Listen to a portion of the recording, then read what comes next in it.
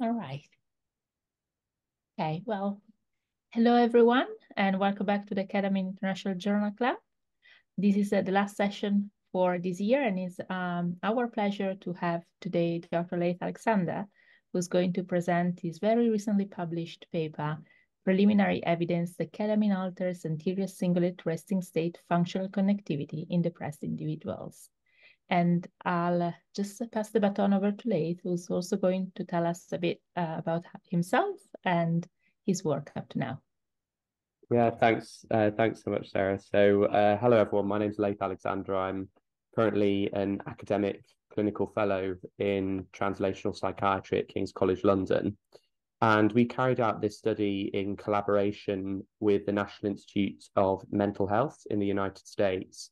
And I was interested in how ketamine alters anterior cingulate connectivity in depressed individuals compared to healthy controls, with a particularly trying to grasp how the different subregions are differentially affected by ketamine. So the paper's just actually recently been published in Translational Psychiatry, and I'll provide a reference at the end as well. So a bit of background. I was told not really to focus on why ketamine, because we all know why ketamine is interesting. It's interesting for many reasons. So what I wanted to focus on actually is why I was interested in particular in the anterior cingulate cortex. Now, what you're seeing here is a medial view of the human prefrontal cortex, and highlighted is the anterior cingulate cortex. I'm just trying to find a laser pointer, so hopefully you can see that. So highlighted is the anterior cingulate cortex. And here is the corpus callosum, so the bundle of white matter that joins the two hemispheres. And this bit here is known as the genu, or the knee of the corpus callosum. And the subregions of the anterior cingulate cortex are defined relative to the genu of the corpus callosum. So we have a dorsal ACC, dorsal anterior cingulate cortex, perigenual, and subgenual. These are kind of generally the three main regions of the ACC. And in colours are the different cytoarchitectonic regions that comprise these subdivisions based on one atlas. These are Brodmann areas. So there's Brodmann area 32 in orange, Brodmann area 24 in green, and Brodmann area 25, which sits quite caudally actually in the subgenual anterior cingulate cortex. So you can see these subdivisions comprise different cytoarchitectonic regions, and therefore the anatomical differences might suggest there may be some functional differences as well. And we know from multiple lines of evidence, which you probably don't need me to explain, that the anterior cingulate cortex is implicated in depression, particularly overactivity in some of the subgenual regions, has been seen in people with depression and treatment-resistant depression, and also in the induction of sadness in healthy volunteers. And there's quite a lot of interesting evidence to suggest that ketamine modulates activity within the anterior cingulate cortex in both healthy controls and in people with depression. And in some cases, these changes can correlate with improvements in depressive symptoms. However, I guess part of the problem is that the functional changes occur at multiple different loci within the anterior cingulate cortex. There's not actually a huge degree of consistency about the specific regions that are affected. And to date, or prior to this study that we carried out, there hadn't been a single study that compared ketamine's modulation of all the different ACC subregions in the context of a clinical trial. So really what we aimed to do was compare the effects of ketamine compared to placebo on resting state functional connectivity measured using functional magnetic resonance imaging, on the different ACC subregions, as I described before, subgenual, perigenual, and dorsal, in people with depression versus healthy volunteers. And the comparison with healthy volunteers is particularly important because ketamine may be normalizing activity in some of these regions to levels of activity seen in healthy volunteers. And that's kind of what we wanted to test. So onto the methods. I'll just turn off my laser pointer for now if I can manage. So all of this work was carried out as a secondary analysis of a double-blind, randomized, placebo-controlled crossover trial, which was carried out in the United States. And the population of interest were individuals with treatment-resistant depression, which in this case was defined actually as a failure of one treatment of adequate duration and dose. However, the vast majority of patients had failed many more trials than that. And then 21 healthy volunteers who had no psychiatric conditions or no past psychiatric history. And the intervention of interest was an intravenous infusion of ketamine, 0.5 milligrams per kilogram over 40 minutes. And then the comparator was intravenous saline, again administered over 40 minutes. And the outcomes of interest are kind of twofold. So there were the clinical scores and also the resting state fMRI changes. And at the bottom, you can see a schematic of the clinical trial. Participants were randomized and then had intravenous ketamine or intravenous saline. And the time point of interest here was 2 days after the ketamine or the saline was administered. So scores were taken 2 days afterwards, and imaging was done 2 days afterwards as well, resting state fMRI. And then there was a 2-week washout period, and then participants were crossed over to receive the opposite manipulation.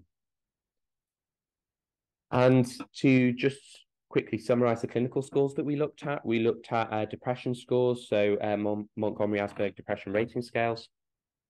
And then we also looked at anhedonia scores. Now, unfortunately, the anhedonia scores were only measured in a subset of participants.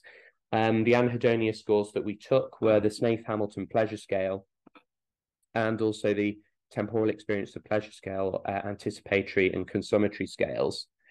And the reason for this is primarily because anhedonia isn't a unitary construct, and thoughts are that anhedonia can be separated into distinct subcomponents. So, for example, anticipatory, which might be more Pavlovian, which are the responses in advance of reward; consummatory, which might be to do more with hedonics, and also motivational elements of anhedonia as well. The SHAPS splits questions into kind of different domains which don't really reflect the temporal aspects of anhedonia, and that's why the TEP scale is quite useful, because there are suggestions that neurobiologically anticipatory and consummatory aspects of reward processing are mediated by different brain regions. So that's the clinical scores. Then in terms of the imaging changes, we did resting state functional magnetic resonance imaging. It was an 8-minute sequence, and we looked at changes in functional connectivity, i.e. kind of correlated patterns of bulb signals from the different regions of interest, the 3 ACC regions of interest, to the whole brain. So it was an ROI to whole brain analysis. And then what we could then do is correlate changes in functional connectivity with any significant regions to changes in symptom scores, and therefore get at whether any of these imaging changes are in some ways clinically relevant. The images were pre-processed at the NIMH and using sort of standard protocols. Motion was regressed out. The images were denoised and bandpass filtered. And then the group level data were analyzed using AFNI, analysis of functional neuroimages. And we, as I said previously, primarily did an ROI to whole brain analysis that was cluster thresholded with a voxel-wise p-value uncorrected of less than 0.001. So the images that I will show you subsequently are cluster thresholded. So these are the regions of interest shown pictorially on a medial view of the human brain at the top, and then a coronal view at the bottom. So we had the subgenual ROI, a perigenual ROI, and a dorsal ROI as well. And in brackets, the Brodmann areas that these regions roughly correspond to. These ROIs were chosen based on a previous study showing changes in ACC activity associated with depressive rumination. And just to show you that the different ROIs, although in particularly the case of the subgenual and the perigenual were quite close together, showed actually quite substantial differences in their functional connectivity to other regions of the brain. So the titles show the different comparisons, and in the top left is just a main effective region across all the three ROIs. And in red in each of the images are suggest that functional connectivity is higher in the former region. So subgenual, for example, showed typically higher patterns of functional connectivity, higher functional connectivity to limbic regions of the brain. So, for example, the ventral striatum and ventromedial prefrontal cortex. The perigenual anterior cingulate cortex showed actually quite substantial functional connectivity to the posterior cingulate, which is in line with its role in the default mode network. And then the dorsal anterior cingulate cortex, which is only in blue actually, showed higher strengths of connectivity to areas like the thalamus and the dorsal medial prefrontal cortex and the mid-cingulate cortex. The main statistical model was looking at group by treatment by region interaction, group being the depressed or healthy volunteers, treatment being ketamine or placebo, and then the regions having 3 levels, which was subgenual, perigenual, or dorsal. So that was the kind of main statistical model. There was also effects of order, either ketamine first or second, and then a random effect of subjects. And then we did post-hoc tests to look at the group by treatment interaction within each ROI separately. And then also we looked at an effect of treatment, i.e. ketamine versus placebo, within the depressed group alone in each region separately. And that analysis was really chosen to correlate with symptom scores in particular, because I guess this change in symptom scores might be most relevant in the TRD group rather than the healthy volunteers. So on to the results. I feel like I've been wittering on, so getting to the sort of meat of it. This is a table showing the demographics and clinical scores of the people who participated in the trial, and plus or minus reflects standard deviation. So you can see that the individuals with TRD had been had a, generally speaking, quite a long episode. They had several failed treatments, and they had a long length of illness in total. And they had high MADRS scores and high SHAPS scores and low TEP scores. So in the TEPS scale, lower scores reflect worse anhedonia. So as I said, the results are split into 2 parts, the clinical and the imaging. So just to show you from a clinical point of view, the ketamine seemed to work. So on the x-axis, we have placebo and ketamine. On the y-axis, we have the scores, MADRS, SHAPS, and TEPS. And you can see that ketamine significantly improved the MADRS scores at day 2 post-infusion. There was a trend to improve the SHAPS scores, and then there were also improvements in both scales of the TEPS. However, I stress that these anhedonia scores were only measured in a subset of approximately 15 patients. Now looking at the imaging, sorry, I can't see the title of this thing, but at the top it's just hidden by my Zoom thing. But this, what I'm going to show you next is the group by treatment by region interaction. And this is the result of the main statistical model. And we found 2 regions that showed significant group by treatment by region interactions, the right insula and the right ventromedial prefrontal cortex. The bilateral ventromedial prefrontal cortex. And it's a little bit tricky, I guess, to get your head around, but effectively in these regions, what was happening was the functional connectivity in TRD, in the case of ketamine, looked similar to the functional connectivity of healthy volunteers in the case of placebo. And you can kind of see that from these graphs, which show the mean Z score across the whole cohort for the different regions on the x-axis. And you can see, for example, in the case of the subgenual to the right insula, ketamine in TRD was kind of normalizing things to healthy volunteers' placebo functional connectivity. And then it's particularly actually the case in connectivity to the ventral medial prefrontal cortex. So you can see the same sort of thing, that TRD ketamine looks relatively similar to healthy volunteer placebo.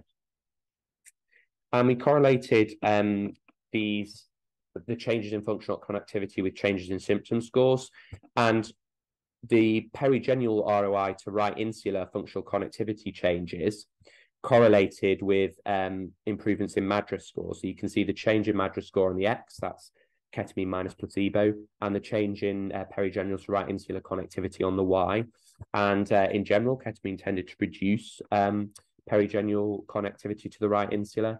And you can see that this correlated with the change in MADRS score across the cohort. Now, what I'm showing you here is one of the post-hoc analyses. So this is a group by treatment interaction within each region separately.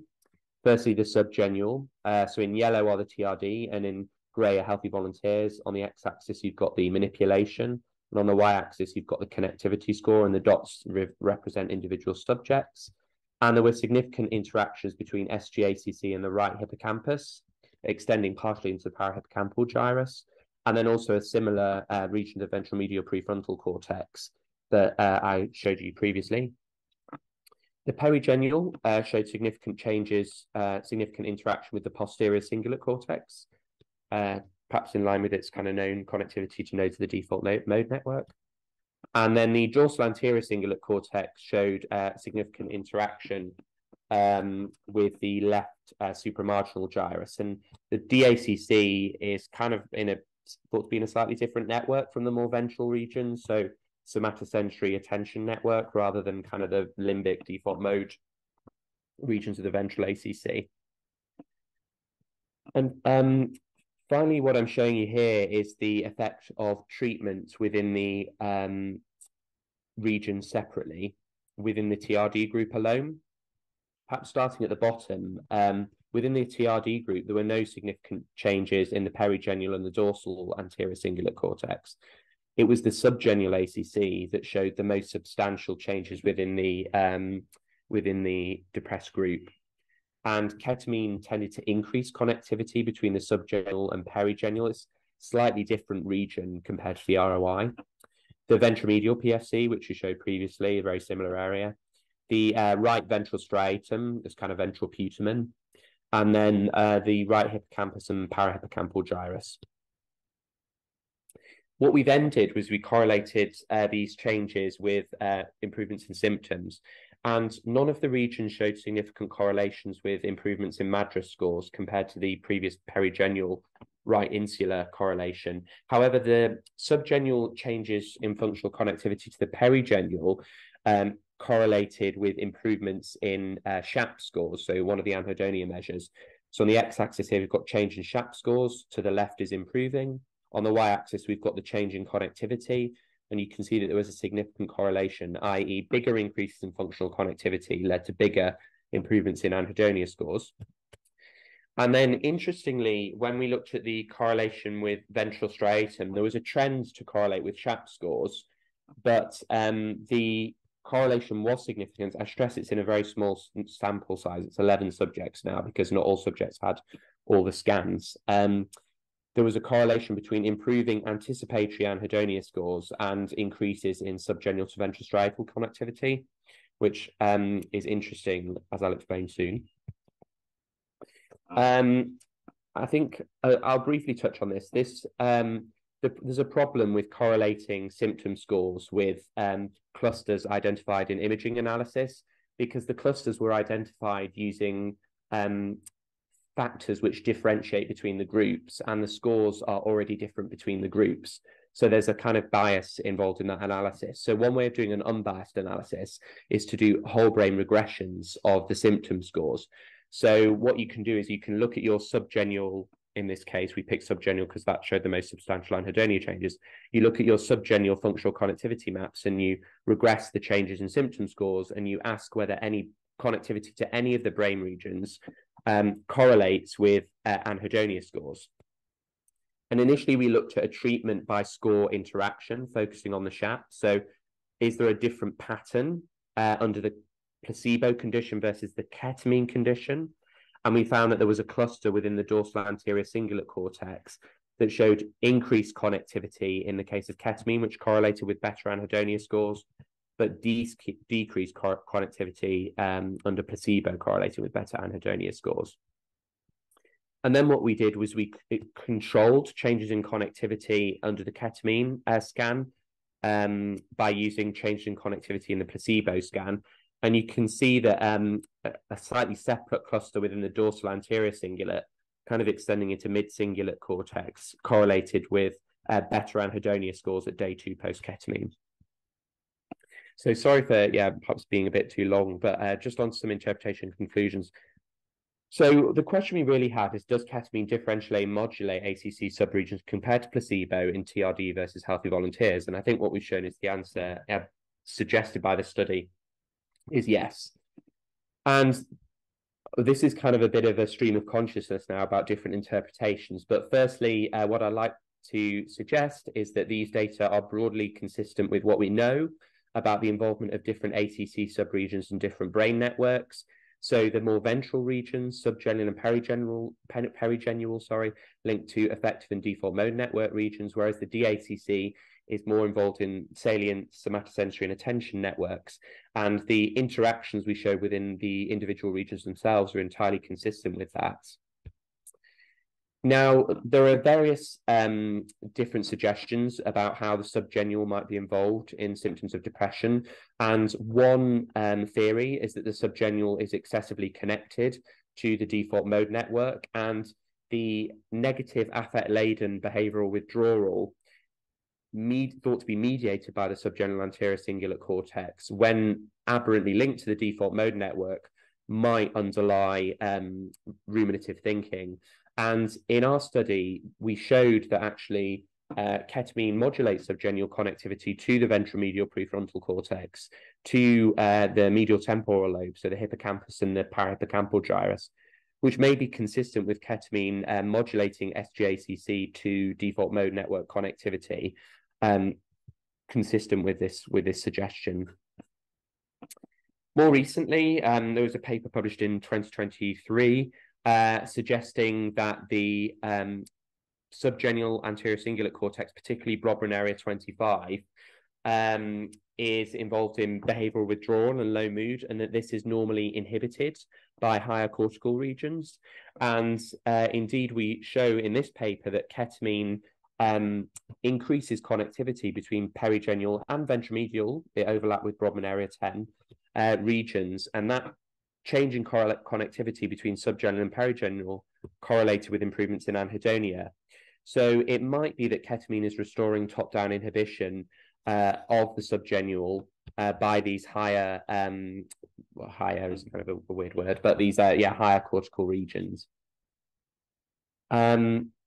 Separately, Amy Arnston and colleagues have suggested that the subgenual is part of an emotional pain circuit, and that when pain is processed in the brain, there are parallel pathways, somatosensory pain and emotional aspects of pain, and the emotional aspects of pain are mediated by medial structures in the insular cortex. And obviously in this study, again, we find that the subgenual ACC connectivity to regions such as the dACC and insular cortex are modulated by ketamine. And so this may be relevant to the emotional aspects of pain and mental anguish. In this paper in 2015, they suggest that the ultra-rapid effects of intranasal ketamine are due to a more direct effect in the ventromedial PFC through the cribriform plate, but I think this is quite speculative. And my PhD, actually, we were looking at the role of the subgenual anterior cingulate cortex in reward processing and threat arousal in marmosets. And what we did was we overactivated the subgenual using infusions of pharmacological drugs through cannula in marmosets. And we did PET imaging.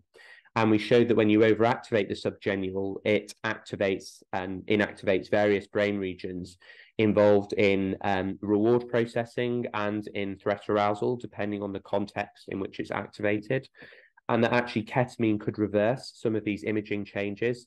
And the regions that were implicated in these studies are actually very analogous to the ones we've seen in this human study. And particularly interestingly, subsequent work using DREADs, which are designer receptors exclusively activated by designer drugs. So these are G protein coupled receptors that can be infused in a surgical procedure into regions of the brain. The GPCRs are expressed and they respond to a ligand, which can be given peripherally that's otherwise inert, but acts on those receptors and therefore can activate specific pathways in the brain. When you inject the ligands into the nucleus accumbens of monkeys that have had the DREAD in the subgenual ACC, it can induce anhedonia. So overactivating pathways from subgenual to nucleus accumbens can induce anhedonia. And that when ketamine is actually infused into the nucleus accumbens, it blocks those anhedonic-like symptoms. And again, this is analogous to what we found here, in a sense, in that ketamine was modulating subgenual to accumbens or ventral striatal activity. So yeah, sorry, that's a bit of a stream of consciousness about some of the potential theories about how these data what these data mean and how they may back translate to animal literature. Just some limitations. It's a small sample size, especially when we were correlating some of the connectivity changes with the anhedonia scores. It was we couldn't do, for example, leave one out cross-validation because the sample size was too small. It was a fixed time point that was analysed in this particular study, and the integrity of the blind for score raters was assessed in the initial trial, but not for participants. So there's absolutely a possibility of unblinding.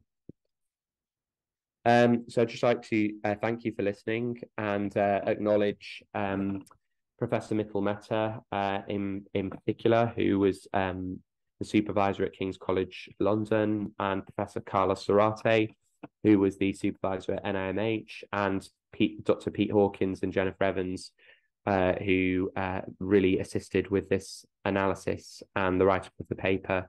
And that's a reference for the main paper and just other references. Yeah, that's everything. Thank you for listening. Thank you, Leigh. It was like great overview of your paper and also some possible interpretation of the data. We can really tell that you're quite passionate about this brain area specifically. Yeah. I really think so.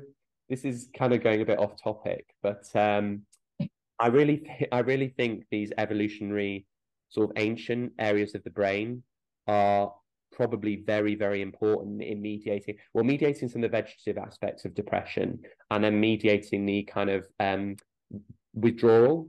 And I think animals can get depressed, and so it's probably a lot of the kind of core symptoms are mediated by these very ancient structures in the brain. I mean, all bits of the brain, I guess, are a bit evolutionary ancient, but particularly these like limbic regions are obviously very important. So that's why when I was studying stuff in animals, I could see the effects of manipulating activities in these anterior cingulate regions, and they were quite profound. So yeah, I do think they're critical, and I guess there's not right now one coherent interpretation, but there are lots of bits of evidence that are pointing in a similar direction, if that makes sense, which I think is quite exciting and suggests we might be getting a bit closer to understanding what's going on. But maybe I'm just naive and optimistic. I'm only 30, so but still. I think we have some question in the chat. So Rupert is one of those, asking if you can say something about the evolution of these areas. Yeah. So these areas, as I said, are evolutionary ancient. Should I stop sharing my screen, by the way? Is that useful? I can stop sharing my screen. Yeah, hopefully that stopped. Yeah, they're evolutionary ancient. They're agranular. So the anterior cingulate is a granular cortex, which is old phylogenetically, and there are equivalents of these anterior cingulate cortical regions in rodents. So again, I didn't really touch on the rodent literature here, but the homologue of the subgenual ACC area 25 in particular is the infralimbic cortex, and the homologue of the perigenual ACC area 32 is the prelimbic cortex, although there are some inconsistencies in sort of functional analogy. But again, there's quite a substantial amount of data that suggests that ketamine modulates infralimbic and prelimbic cortex in rodents, and that if you, for example, optogenetically activate pathways from the infralimbic cortex to the hippocampus, for example, you can recapitulate some of the rapid antidepressant effects of ketamine. In my PhD, we were looking at marmosets, and marmosets have a relatively, they have a large Brodmann area 25, which is amenable to surgical targeting, and they have a more well-developed granular prefrontal cortex. And so when you're studying interactions between these ACC regions and the rest of the PFC, they're a useful model organism. Yeah, I hope that's useful. There's actually quite a good paper which I can send around looking at evolution of the PFC that was published quite recently. Yeah. And Laith, I have some question about the paper, if you don't mind. But then, of course, any question is very much welcome. So you can just like, if you feel brave enough, just like ask the question yourself, or you can just like pop something in the chat and we will read it. But while people are gathering their thoughts, I thought, do you have any idea if, or any suspect or any, I don't know, thought about the fact that maybe there could have been like an effect of the order of treatment, or any thoughts of like there could have been like some carryover effect if they were like randomized to ketamine first compared to placebo? Did you check, for example, if they relapsed? Because you said like the time were set in terms of the imaging 2 days after the infusion, but I don't know. It were 2 weeks apart, if I'm not mistaken. Yeah. So there is, I mean, yeah, so there was a 2-week washout period, which obviously is I guess reasonably long, but probably not necessarily long enough to ensure that all the effects of, for example, the ketamine in those who had ketamine first were washed out. We did in the main statistical analysis look for an effective order, and there was no main effective order. And we also looked at what do we look at? We looked at a group by order interaction. So that was kind of that was trying to get at, well, perhaps if the depressed patients had ketamine first, they would be disappointed. They would, if they're placebo forced, they might be disappointed. And you know, different like carryover effects based on whether the depressed or the control group had ketamine or placebo first. And basically, we didn't show a group by order interaction either. So based on those analyses, there wasn't any functional imaging effect of treatment order.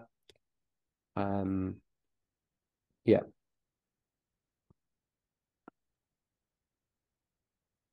I think we have another question from Rupert in the chat, if you want to read it out. Yeah. Sorry. Yeah, was the effect of ketamine on depression as big as you expected? It didn't seem as big as I was expecting. So yeah, it wasn't as big as I expected, to be honest. I think I'm again probably coming at it from a bit of a naive standpoint. This was the first sort of clinical trial data that I had looked at for ketamine. All my work previously had been in animal literature, and I think I had a bit of a blinkered view about how effective ketamine would be. I mean, bearing in mind that these are very treatment-resistant patients who had failed multiple treatments. But yeah, not many people, certainly not many people would be classified as remitters.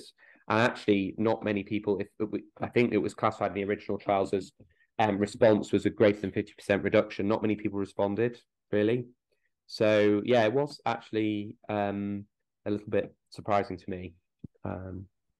Yeah. Just to be that, I think from your sample, they were fairly young, right? Yes, yeah, they were fairly young. Yeah, I don't know if that's people have found that that's changes the response or not, but yeah, they were fairly young. So like their I think mean age was in their 30s, right? Yeah, I think it was about mid-30s from memory. Yeah.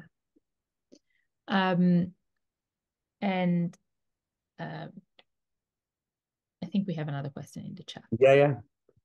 Are there any links between ACC and lateral habenula? Yes, I'm pretty sure there are. And I know that there's been suggestion, particularly in preclinical studies, that the lateral habenula might be causally involved in the antidepressant effects of ketamine. Off the top of my head, I can't remember if there are any sort of anatomical studies that look at whether there's any direct connectivity between the lateral habenula and the ACC subregions. But yeah, I'm not too sure. I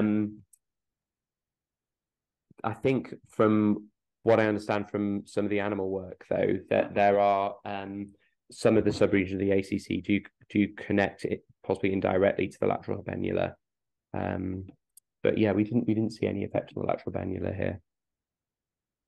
I wonder if anybody else on this call knows anything about that, whether they're anyone can chip in with that.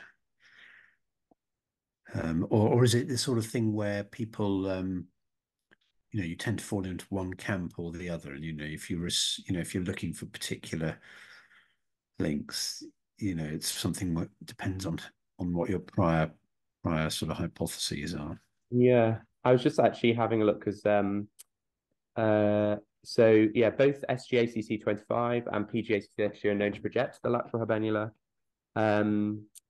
Several preclinical, I'm just reading from one of the review articles, several preclinical studies have demonstrated that there is a complex interplay between lateral habenula and ACC, jointly mediating decision-making, behavioral adjustments during learning. For instance, during a reversal learning task, neuronal activity within macaque lateral habenula and the perigenual ACC correlates with behavioral adjustments after a no-reward outcome. It's like, I guess, kind of almost like a punishment outcome. And so, yeah, so there probably is. But then you always have to bear in mind that the habenula is very small, very deep into the brain. So definitely quite difficult to check, in terms of functional connectivity. Okay.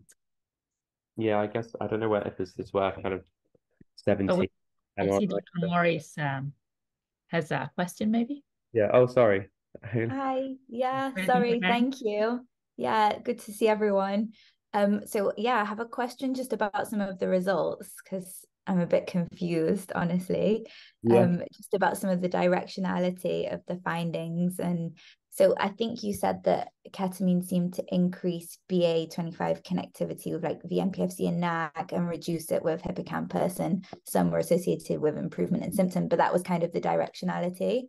But then also you mentioned that sort of like higher connectivity between subgenual and vMPFC, and default mode is associated with rumination, and then also the subgenual high connectivity with accumbens is associated with blunted reward processing. And then also you mentioned that with the hippocampus direction, that's associated with the opposite directions associated with the antidepressant effects in those dread studies. So it seemed, unless I'm misreading, it seems to be going in the opposite direction from what you might expect from the literature. Am I reading it right? No, it is. The directionality is confusing. I suppose because, so for example, like increases in connectivity between, you might correct me here, but like increases in connectivity between subgenual and perigenual, it's hard to know whether that reflects excitatory inputs or whether that reflects changes to like top-down inhibition. So for example, like perigenual pyramidal cells contacting onto inhibitory interneurons in those regions and then inhibiting. So yeah, I think that's part of the difficulty, I guess, with these fMRI studies is that the directionality of the functional connectivity change can be slightly difficult to interpret. The way that I was seeing it is possibly, it reflects a restoration of top-down inhibition, for example, between the MPFC and sgACC and pgACC and sgACC. But Yeah, it's hard to say for sure. Yeah. Yeah, at least with that change in like area 25 hippocampus connectivity, that's like kind of consistent with some other work. But then there was this sort of more direct study where they increased the connectivity of dreads. Like that's very direct, and that was, you know, that supported the antidepressant effect. So maybe it's specific region based and it's just part of the hippocampus, and but it's nothing's really coming together in the same direction. It's a bit weird. Yeah, it is. I think this is where also, you know, the animal studies are probably very important because there is ability to establish causality. So yeah, but I agree with you. It's the directionality is kind of a bit confusing. This is what I'm saying. From this study alone, I don't think there's obviously a one story that kind of fits, but it does, in a way, I'm encouraged that it's kind of implicating the same regions and some of the changes correlate with symptom improvement. So I'm pretty sure these regions are important, but the full clean picture I don't think is there yet. Yeah, no, it's really impressive work and important, and it's still kind of a nascent field, the neural effects of ketamine. So yeah. And it's thank you. Yeah, as long as it's okay. It's fascinating that, you know, it's the same cingulate regions are implicated in predicting antidepressant effects in other modalities, and that's just so fascinating. These regions must be important. They must be important. And the other thing that I find very interesting is like these particularly this ventral region of the ACC are intimately connected to regions of the brainstem that regulate cardiovascular function and to the hypothalamus. And my initial during the PhD was actually, I was interested in the link between cardiovascular disease and depression. And we found that when you changed activity in these regions, the cardiovascular physiology in primates changed quite substantially. So that is also fascinating as well. But yeah, it's just, I don't think the full picture is clear right now. Yeah, sorry, I'm very excitable about this sort of stuff. But then I also wonder if it can also has to do, you know, you had a small sample size. Yeah. And also you didn't have, you know, you weren't able to see like who are the responders, who are not. And overall, they didn't really respond. Yeah. No, it could be it was like a 48 hours, while like traditional like these work is done at 24 hours. Yeah, it was interesting why I did discuss actually with the group at the NIMH why it was 48 hours, and I have to confess I can't remember what their reasoning was. But yeah, it's quite odd. I thought that was quite an odd choice of time points. But yeah, and this is also part of the problem with the field, I guess, is that there are multiple different time points and they're chosen, which can kind of complicate interpretation. There's not really huge amount of consistency. When, for example, I was reviewing some of the neuroimaging literature, lots of them are published at various different time points, so that complicates things further, I think. But you had a crossover design though that like at least in terms of the sample size help a bit. Yeah. So that's right. But you also didn't have a sort of baseline, right? Scan. Yeah, well, so they did have a baseline fMRI scan. Yeah, we didn't include it in this analysis, but they did have a baseline scan as well. But in the paper that you showed us were basically just post-intervention, either post-ketamine or post. To get this right. Yeah, exactly. Yeah, they were the scans that we included in the analysis. I thought also, I think you showed us one of the figure 2 in your article that I'm thinking of.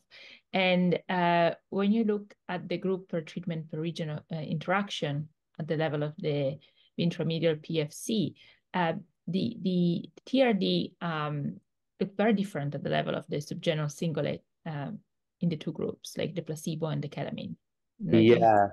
Yeah, I think I remember that. One sec, let me have a look. Yes, yeah. It was very different in the TRD group. Again, I get, yeah, can you interpret this as like, because but that bit of the vMPFC that's highlighted is kind of Brodmann area 10. And Brodmann area 10 is in, so a lot of Helen Barbas's work, like track tracing work in monkeys, is like very heavily projects to the subgenual ACC. And I suppose at a kind of basic level that could fit with this top-down inhibition story.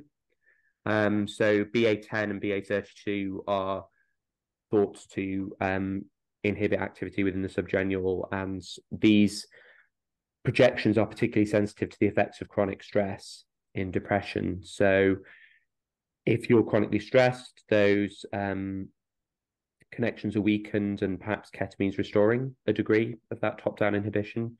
It's a bit, yeah, I guess it's a bit of a simplistic way of looking at it, but the data here would fit with that. And again, if anybody has any question, please just feel free to jump in.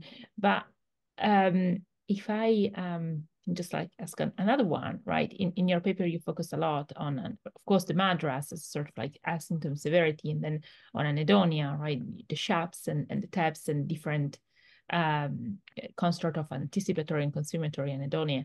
But I think you also mentioned the rumination, and I wonder, I mean, I get that you analyze data that were already collected as part of a clinical trial, but do you think that maybe this kind of analysis would fit better, focusing more on the ruminative thoughts, or it could be improved with ketamine?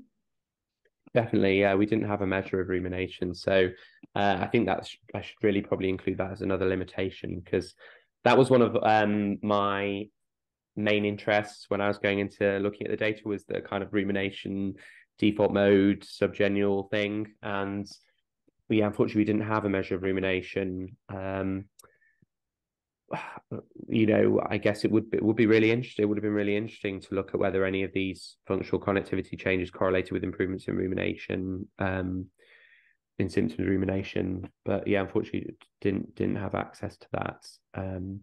Particularly, yeah, sorry, go on. There may be I mean, it's not exactly the same thing as a rumination scale, but I was wondering if you thought to just like maybe look at some items of the MADRS, like maybe the one more focused on the pessimism or pessimistic thoughts. Oh, yeah, that's closer to the question you're wondering about.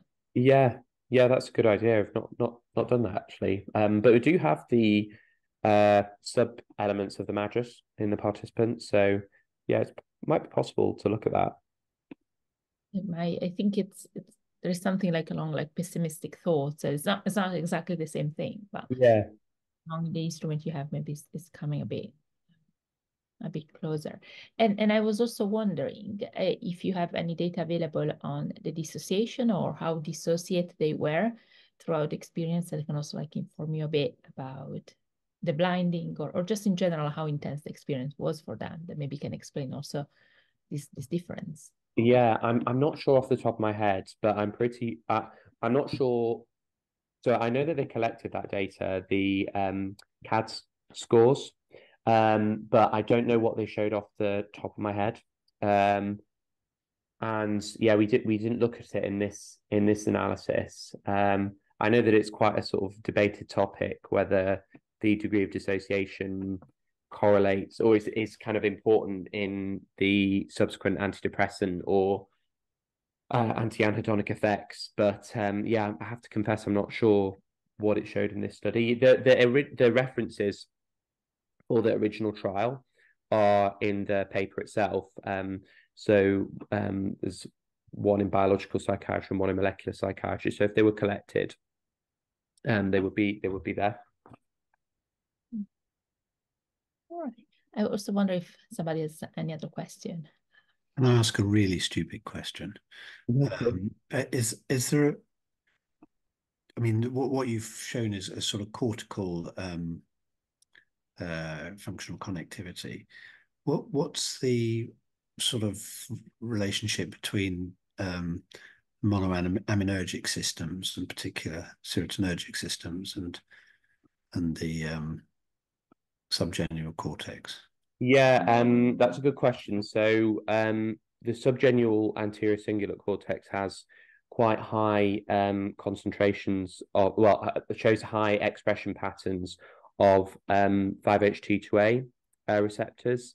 It also interestingly has of many cortical regions some of the highest expression of NR2B, NMDA subunit expression. Many monoaminergic antidepressants. There's several. I think actually some of it comes from Catherine Harmer's group, showing that like some of these SSRIs modulate activity in these regions, and these brain regions do show like high expression levels of serotonin receptors. Interestingly, also kappa opioid receptors are highly expressed in the subgenual, and that's thought to be which ones? Sorry, kappa opioid receptors are particularly highly expressed in subgenual ACC.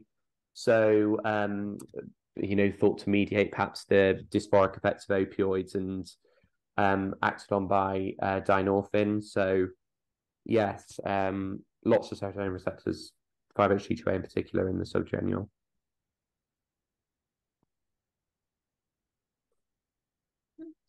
Can you see any immediate? I mean, this is a terrible question to ask, I know, but okay. Can you see any sort of way in which these sorts of insights could be developed in if they were replicated and so forth, could be developed in a way that would enhance treatment?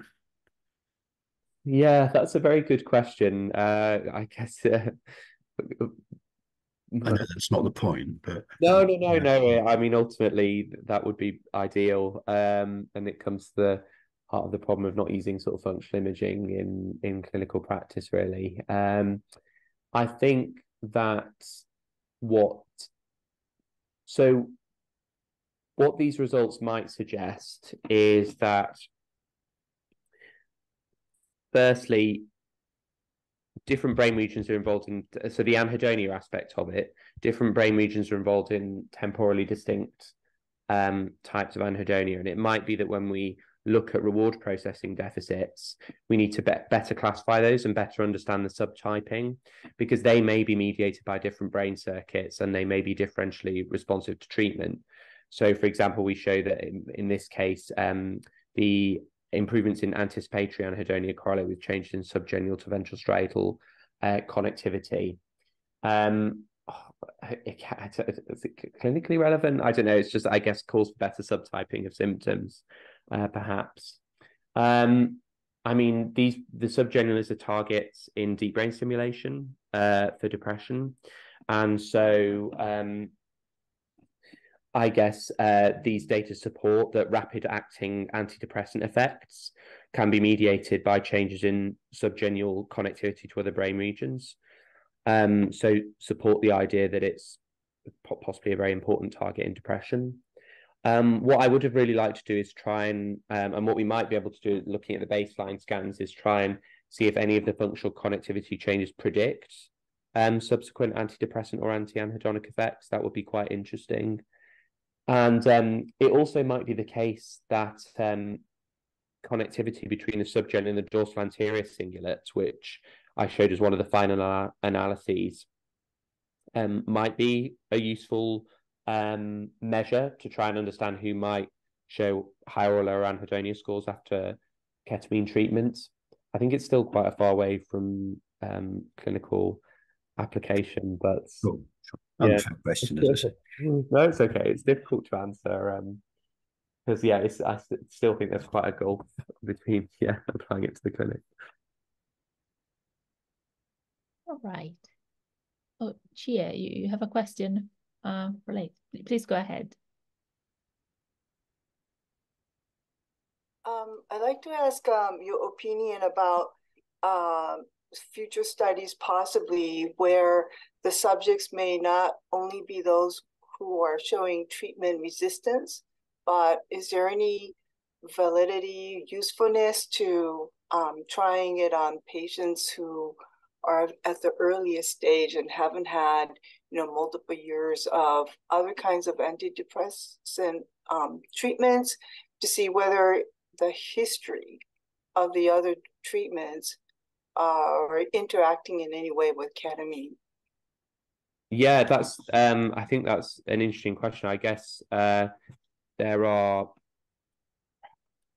practical reasons why ketamine is not used as a first line, right? In the treatment of depression, but from a research perspective, I think that would be very interesting. I should say that in this study, the TRD patients were medication free.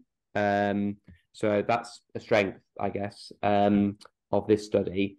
They had been medication free for at least 2 weeks, and I think a bit longer for fluoxetine. And if they were, for example, receiving aripiprazole, I think augmentation, they were medication free for a bit longer as well of the aripiprazole.